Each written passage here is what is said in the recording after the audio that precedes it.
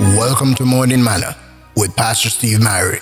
Today's topic: when you can't understand, trust.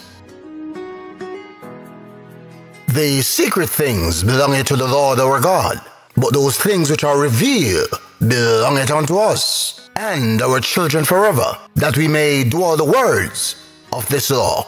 Deuteronomy 29:29. One thing is sure, God is too good to do wrong and too wise to make a mistake. When we have to know all the details, we're walking by sight. But when we can trust Him in the dark, we're walking by faith. Without faith, it is impossible to please Him. Hebrews 11:6. Please note that it doesn't say without understanding. When we walk by faith, we don't necessarily gain understanding, but rather acceptance.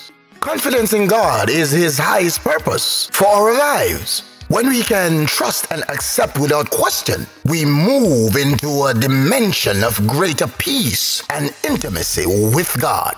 Someone is probably watching you as you walk through your storm to see how your faith works and if your relationship with God will sustain you. Well, let me tell you, it will. The thought of the day: these days of questioning and grieving will pass. Eventually you will say like Job, "When I am tried, I shall come forth as gold." God bless you today, in Jesus' name. Please remember to like and subscribe to my page on YouTube. Your support is much appreciated.